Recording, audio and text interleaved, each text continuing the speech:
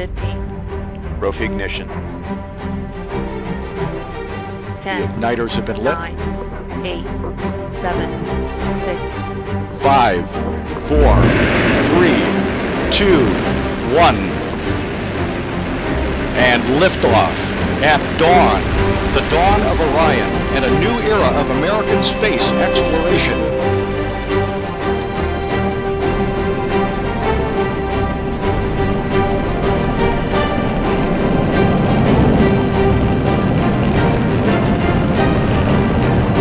Good engine control, the first stage. American space exploration? American? Capsule communicator or launch commentator or whatever you are you crazy? This is not real life, dude. This is, of course, Kerbal Space Program. Yes, welcome back, guys, to another Mod Spotlight. It's been a while since I've done one of these episodes, and so I decided to kick things back off again with a bang here with the launch and spotlight upon a rather interesting mod known as the Capsuledyne Taurus Command Service Module part, I guess. Oh, and just for the record, I know that was from the Orion launch, don't worry, I'm not completely stupid. Please don't shout at me in the comments, I'm sorry, I'm so sorry. So what does this mod look to add into the game? Well, as I said, it adds in a new command capsule which is 3.75 meter in size, along with a load of other 3.75 meter parts for you to take advantage of and use amazingly. Obviously, we start off with the Taurus 3.75 meter high capacity vehicle. It's called 7 Kerbals, and you can probably see it once the fairing of this rocket jettisons, which it has. And you can see this thing is gorgeous. And of course, on top of that, it has its own IVA, which you saw a little bit in the intro of, but I'm giving you a preview of in the corner of the screen right now. I'm going to give a little preview of all the different parts as this mission to Minmus to test this thing is going on in the background. So I'm going to give you a little preview of all the parts and everything and what have you. But you can see that it has its own IVA and its own launch abort system as well, with 4 little solid rocket motors that sort of like pop out of nowhere like flaps and boost you clear of the rocket. On top of that, it has its own heat shield as well, which comes hand in hand with it, which I've found to be kind of a terrible heat shield, really. Maybe it's just because I've been coming in at Kerbin at like insane velocities, but I've kind of found it to be rather it's not very good. The ablator just seems to go away. I'm not sure if that's a bug, because I know this mod is still very much a work in progress. But that might be a bug, it might not be. It depends on my idiocy, I guess.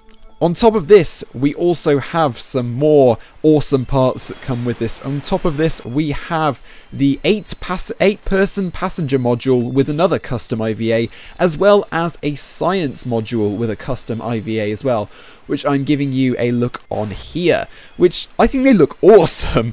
They're like sort of a squatter, more squat version of the science lab and the standard habitat, and they just kind of look a bit more modern and a bit more nice to be in. Personally, I think they look really, really cool. And on top of this, we also get a thin 3.75 meter liquid fuel tank. It's a tiny little thing. It holds just under 1,000 units of liquid fuel and oxidizer, and this is of course to feed some of the new 3.75 meter engines that come with this mod. Now, on top of this, we have a orbital cluster engine, which is essentially 4 Poodle engines strapped together, which is fully animated with gimbal and everything. It's sort of like a very squat sort of engine. I can see this being used for sort of third stages, maybe on trips into deep space, or like on very, very heavy launch vehicles. I can see it being used as a third stage, or because of its short profile, I can probably see it being used as a lander engine as well, because, well, you don't have much to get in the way of there, because, well, it's a nice flat engine. The second engine that it adds in as well is a 3.75 meter nuclear engine. There we go, I've got it out eventually. Now this is very, very special indeed, because it actually has 2 different types of engines on it. You can go for 4 smaller engines which resemble the I can't remember the name of them, the little orange radial engines you can get from Rockomax, from the Rockomax brand. It has 4 of those, which goes for a higher ISP and a lower fuel consumption. but it has less overall thrust. And then we have a massive bell in the middle as well, a massive engine bell, which is basically the opposite of that. Both of these are nuclear engines though, so they only use liquid fuel. What's interesting about these as well though is that you can use them both together, and that's how you'll see me using the engine later on in this video. It's rather cool actually, and I suggest you check it out because it is a very cool engine indeed. On top of this, we also have a large 3.75 meter ore container, an SAS module, and a stack separator, which is very cool as well. Nice to see that we've actually got a set of parts that we can use to actually combine all of these together.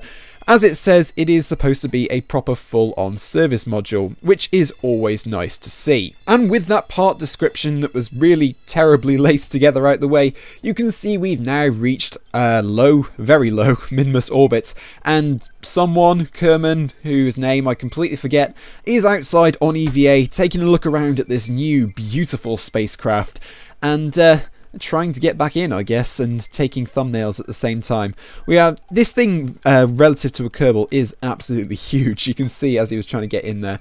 So we're going to do some tests of that nuclear engine there to get ready for our return to Kerbin. You can see the two liquid fuel indicators there, which are resonant for both the engines, and so we're trying to plot our escape back to Kerbin. So I can show you guys one of my main problems with this mod. For the most part, I absolutely love this thing, and I'm going to be using it a lot in the future. In fact, I may even keep it in as part of a future Shamrock Dawn episode. However, for the moment, there is just one gripe that I have with it, and that's the heat shield. I know it's a very small gripe that I have with the heat shield, and that's that the ablator just seems to go down a lot more than say the heat shields that are stock. Maybe this is just a placebo effect, or it's me just being incompetent because the two re-entries I've tried with it so far have been coming back from deep space and from Minmus, which means you're carrying a lot of velocity as you're going into the atmosphere. But personally, I think it's kind of a soft, weak heat shield. I mean, don't get me wrong, we managed to land no problem. It just seems a little bit strange. And so that's the one thing I do think you need to be wary of with this mod. As for the rest of it though, my god, it's just amazing. Like, everything's really well textured, everything's really well modelled. I love the fact that it's now sort of a modern command capsule, similar to how Orion is, the stock Orion, well, I say stock, as if NASA uses stock parts for their command capsule or something.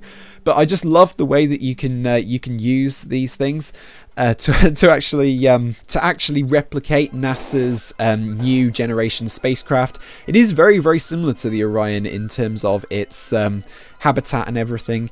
It is very similar, and I realised that I was coming down on the night side here, so I was trying to bring my apoapsis down.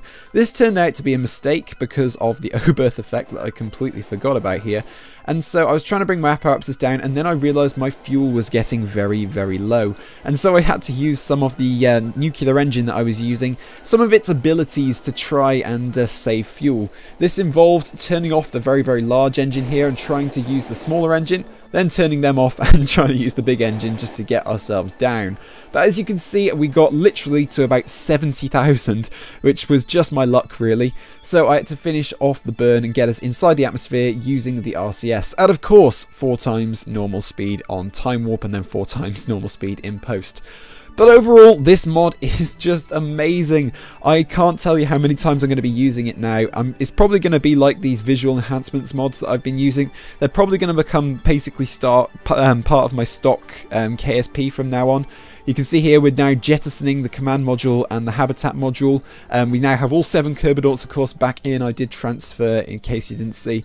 And we're now going to be falling down towards the atmosphere, where I can show you just how fast the ablator from this heat shield does actually go away. See, we've hit the atmosphere, we're descending. I decided to fire the launch abort system just to sort of kick us a little bit, sort of, well, kill some of our velocity really, for lack of a better word. We're starting to come through the atmosphere now, and you can already see the ablators going down abnormally fast, even for the speed we're coming in at. This is where I start to get a little bit worried, because we're still 30 kilometers up and we're still going a good 2 kilometers a second, and our ablator's out, and I was really starting to get concerned as the clouds come screaming by and everything. but we managed to slow down just enough, I believe, so that we can deploy our drogues and then deploy our main chutes, which of course I've popped on at the side. But yeah, guys, this is a very, very awesome mod. I'm going to leave a link to the Kerbal, well, I say Kerbal stuff, the space dock, link to the mod in the description down below, so you guys can check it out for yourselves. We're bringing 7 Kerbonauts, 7 in a command capsule down into the ocean. Guys, my name is Bradders. Remember to like and subscribe for more, and I'll see you in the next episode. I'm signing out as we zoom out with our epic zoom out shot, and as always, peace out.